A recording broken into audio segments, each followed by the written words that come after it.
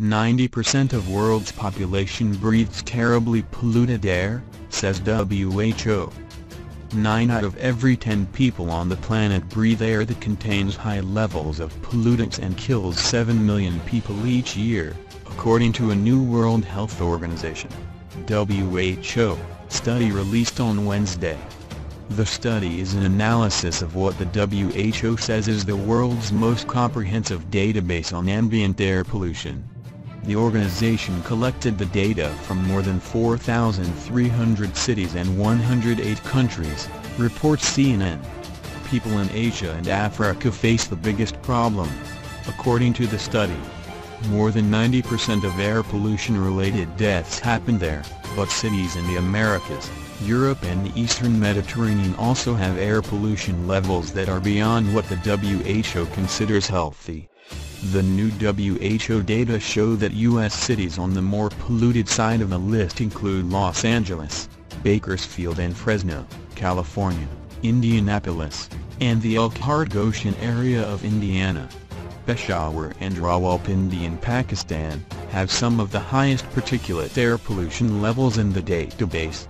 Varanasi and Kanpur in India, Cairo, and Al Jubail, Saudi Arabia, also show higher levels. I'm afraid what is dramatic is that air pollution levels still remain at dangerously high levels in many parts of the world, CNN quoted Maria Nera, director of the WHO's Department of Public Health, Environmental and Social Determinants of Health, as saying, "No doubt that air pollution represents today not only the biggest environmental risk for health, but I will clearly say that this is a major challenge for public health at the moment and probably one of the biggest ones we are contemplating." Particle pollution, a mix of solid and liquid droplets in the air, can get sucked into and embedded deep in your lungs when you breathe.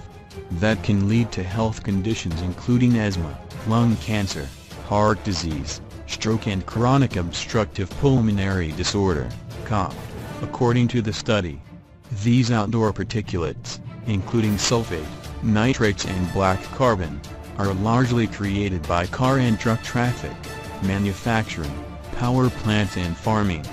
In total, air pollution caused about 4.2 million deaths in 2016, it added. Many of the world's megacities exceed WHO's guideline levels for air quality by more than 5 times, representing a major risk to people's health, Nara said. This is a very dramatic problem that we are facing now.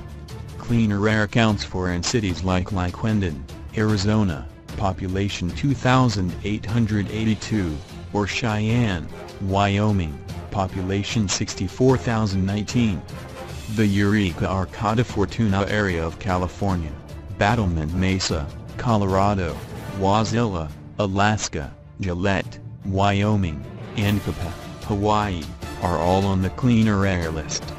One of the bigger U.S. cities with cleaner air is Honolulu, according to the WHO data.